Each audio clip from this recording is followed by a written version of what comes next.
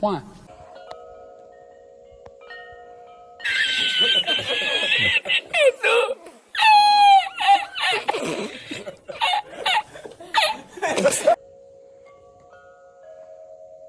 Look what we got here. Okay, that's a little heavy. Anyway, I got these tires. If you don't know what these tires go to, they go to my little Yamaha Raptor 80. They are like 16-inch tires, so they're not big. They're not going on my four-wheeler, my Honda.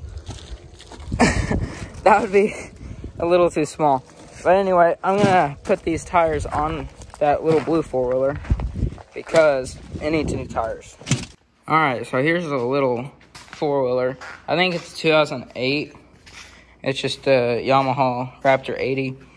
But like the tires on it, they're the stock tires. And this one gets flat, and this one gets flat. And I think this one gets flat. And I've tried plugging them up, but it's just terrible. And that's the only one that works or holds air. I put a new air filter in it the other month, I'm not sure. It's been a while, but I've had it since I was like 7 years old. And then there's that four-wheeler. I had to take the tire off because the bead has rust on it, I think. It's leaking. So I'm going to have to clean that up. I have to break the bead first. Anyway, let's get back to these tires on this four-wheeler.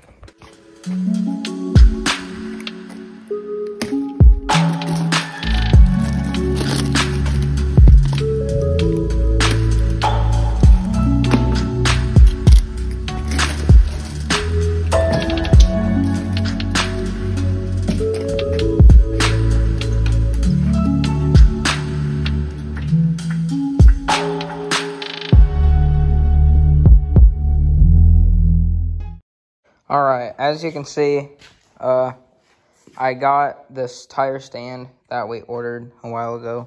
It finally came in. I got it put together, so now I can actually put these tires on the rims easier. And so I got that together. So I'm going to go ahead and take this tire over here and put it on here. And I got to break the bead on it, and then I'm going to change the tire.